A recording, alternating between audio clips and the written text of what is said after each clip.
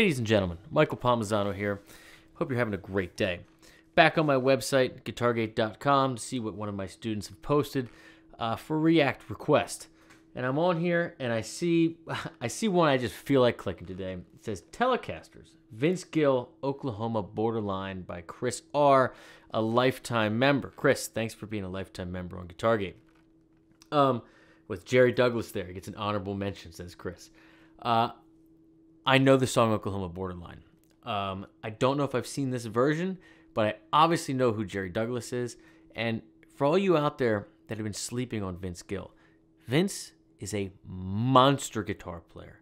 I'm certain, whichever version this is, it looks like Crossroads, that we're going to see some incredible playing. So all you non-country people out there that just, or people that just maybe put Vince in a little singer-songwriter, pop star pigeonhole, shame on you. Get yourself some licks. Here we go. Chris, this is for you.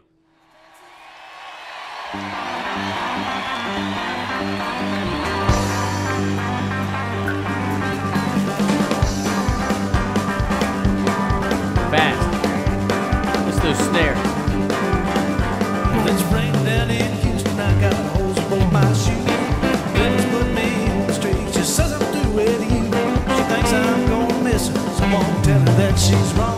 Going back to Oklahoma, boys. That's where I belong. I need one good ride to be satisfied.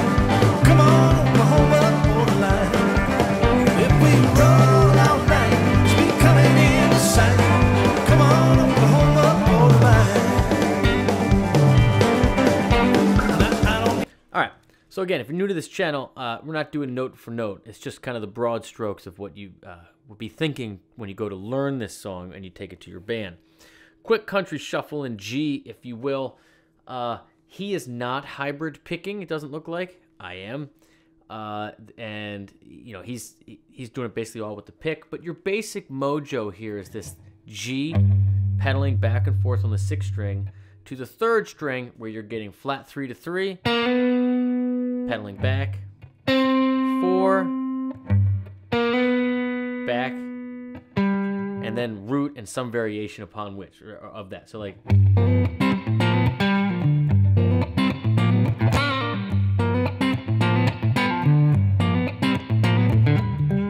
something like that, right? Now, and in between each space, when it goes to the 4 and 5, which I was calling out there, so you got. There's that little flat 3 to 3 snap.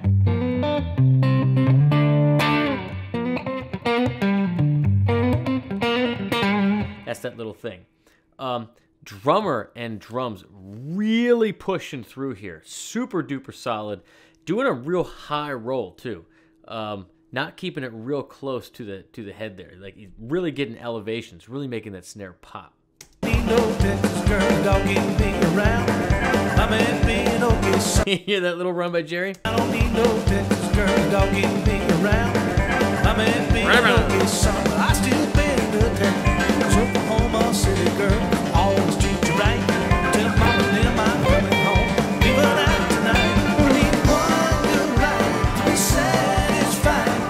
Come on, Oklahoma Borderline. If we roll all night, she coming in the sight. Come on, Oklahoma Borderline. And so he's getting his 4s and 5s, just pattern 2. Just big power chords, you know, or pattern 2 major chords, just like that. Letting the keys and letting Jerry get all the different inversions and all the different flavor. He's really focused on singing this, getting this little lick in here whenever he feels like it, and then just playing straight. Like you can see his G right there. Just playing straight, easy, you know, consonant guitar stuff. Come on, Jack.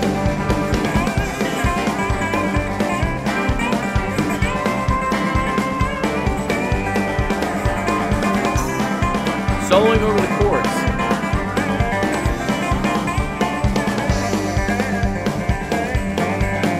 That. Love it. Round $2 in my pocket and my thumb stuck in the wind. When I cross Red River. So he stopped doing the right there. Again, focused on singing. So you see him go up into pattern 2G here, and he's really just keeping time with his wrist. Won't be back again. Me old back roads and truck stops. 18 wheels of wine. Some good old boy to take me to that Oklahoma line. I need one good ride. Be satisfied. Great key runs. Come on, Oklahoma all night. If we roll all night. Gotta get that little move there. Come on, Oklahoma all night. That run up down. There's some little run there that multiple instruments got, but that is a tag. We roll all night. She'll be coming in the side. Come on, Oklahoma all night. Lord, we roll all night. She's coming in the side. Hello, Oklahoma ball. Hits on 4 and 5. Bringing it down for Vince.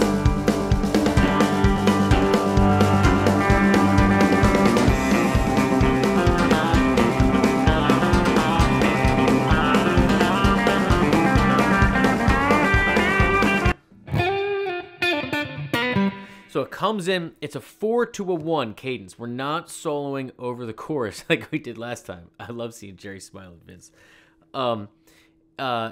This is a solo section just for the guitar solo, right? Comes in on the 4, and you see Vince kind of go right for that root of the 4 chord, that C, and you mimic this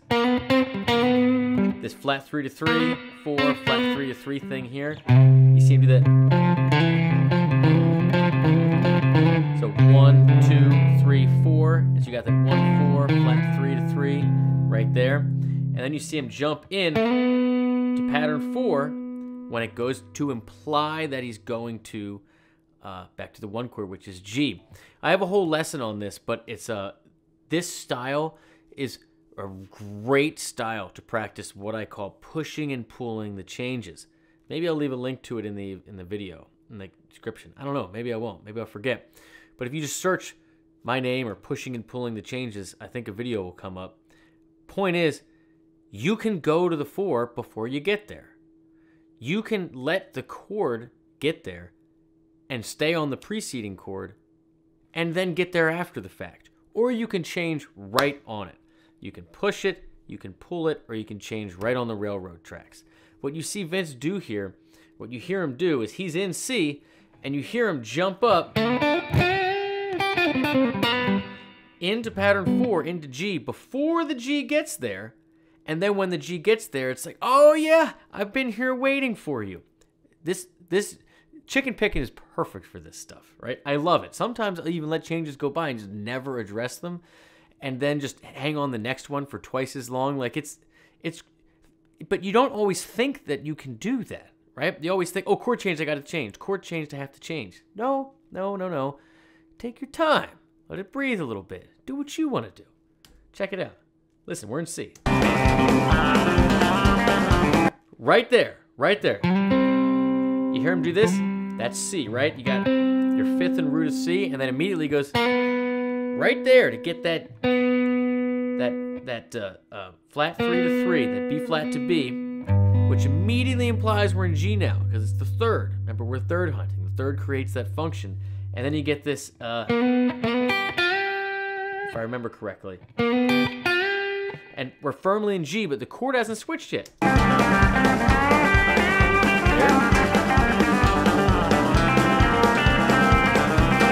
Love that one. I'm going to 4 again.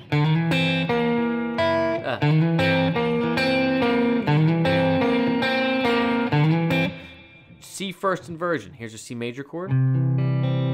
First inversion means your 3rd is in the bass. So that's E. Walk up to it. Shoot for C over here. And now flat 3. Flat 7 rather. So E, B flat, C. Key thing here. What is that flat 7 of a 4 chord? It is the minor 3rd of your 1 chord. So yes, we're mixing major and minor here. Why does that work? Because the higher note, the higher 3rd, creates harmonic function. If you play a half step below that, you get a bluesy sound. So you couldn't play a major 3rd over a minor chord because it would change the function. But you can play a minor third over a major or dominant chord, something with a major third, because it just adds that bluesiness because it's behind it. Higher note always wins. Remember it forever.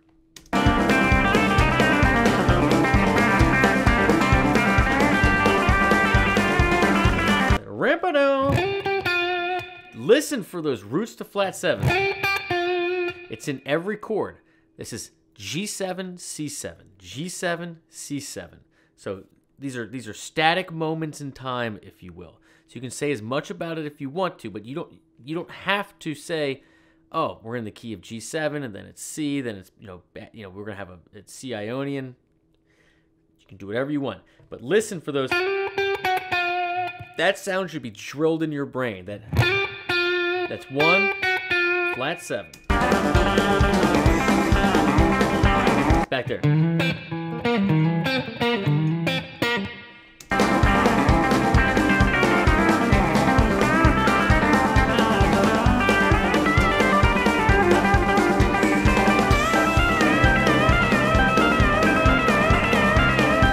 Such a hot lick. I'm not gonna be able to get this.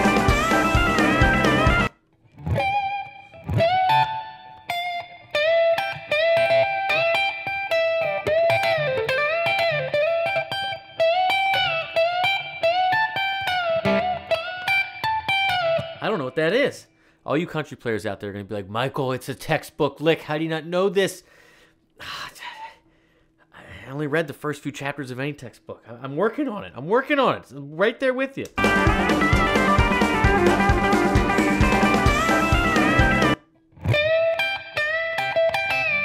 So we're on 4. I'm hearing this.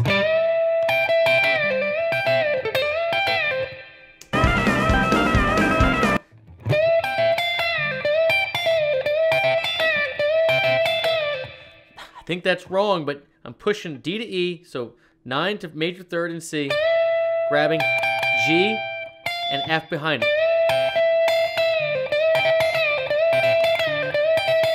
I think that's wrong, but we're gonna go with it.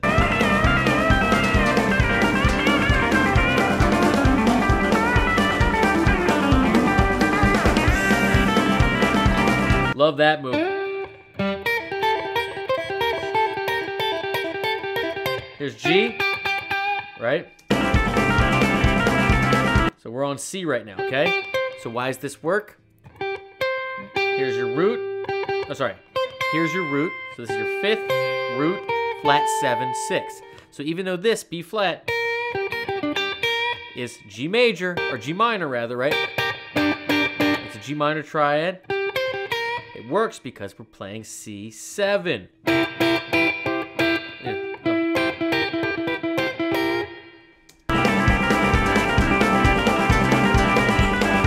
There it is. B flat becomes B. It becomes the major third of G now. That I'm telling you, you guys are sleeping on Vince Gill. This is little stuff, but this dude knows where every note in each chord is. He's choosing to push and pull it. He's choosing to make it bluesier in this place or countryer in that place. I'm telling you, this is serious guitar playing with tons of taste and just it's dripping with confidence, right? Dude knows it front to back.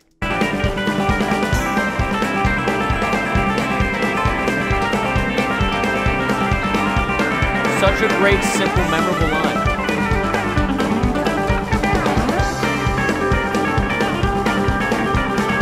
So you got.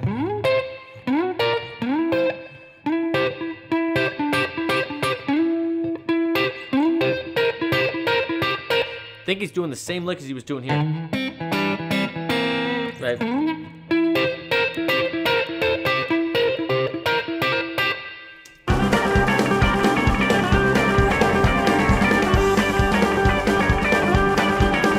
That's good.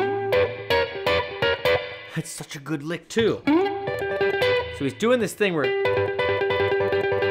doing double pedals on the root. We're in E, so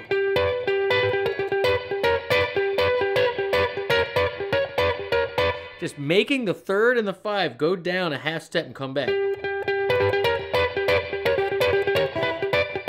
Something like that. There.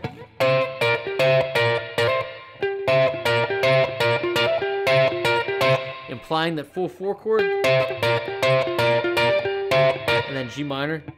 Right? It's basically just B flat. Making it bluesier. Yeah.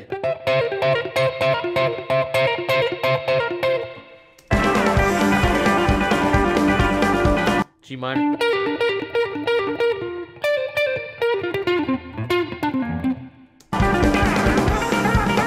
Yes. Yes.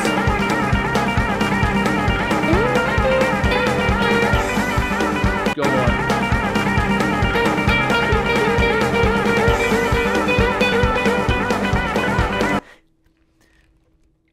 What did I say before here?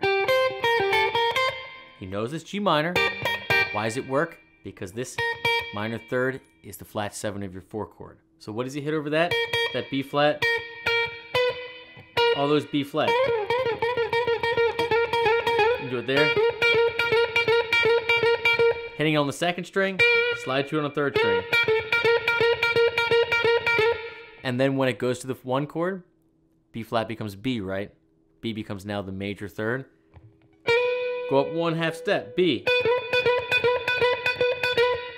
Masterful. What makes it so great is it was already set up multiple times down here, and other places on the neck. You're doing this constant repetition over and over again with the audience never realizing that it's happening. The whole trick to this whole thing is B flat verse B, B flat verse B. By making your C C7, you're making this bluesy country battle with the key thing being B flat over the 4 chord and B over the 1 chord. So simple, so tasteful, perfectly executed. Love it.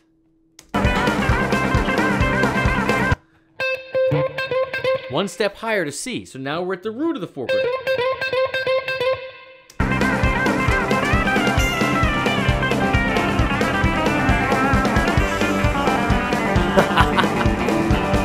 Yeah, and then a. Dude, what a run that was.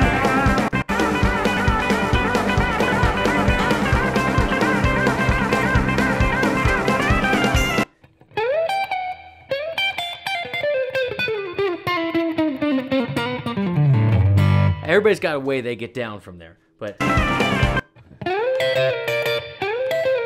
C diad, B flat. So piece of F, piece of G. We're just going. We're going down in G7, people. So 5, 4, 3, 2. No, we're going down in. We're going down in like F7, if you will, like C. Yeah, we're staying in C7, like C mixo, right? Yeah, yeah.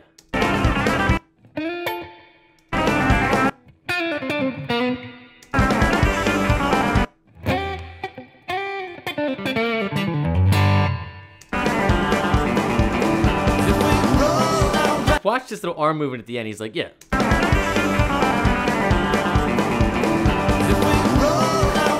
So slick. Owns it. He's done this.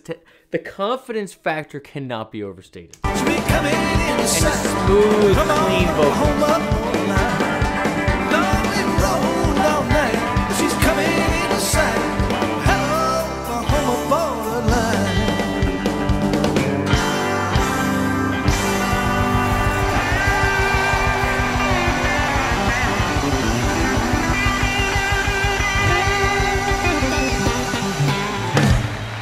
Okay, I hope I've given you a lot to think about in terms of Vince Gill and country blues playing. I have to watch that 100 more times and really sit there and learn all the notes to really figure out what he's doing, right? But the broad strokes are there.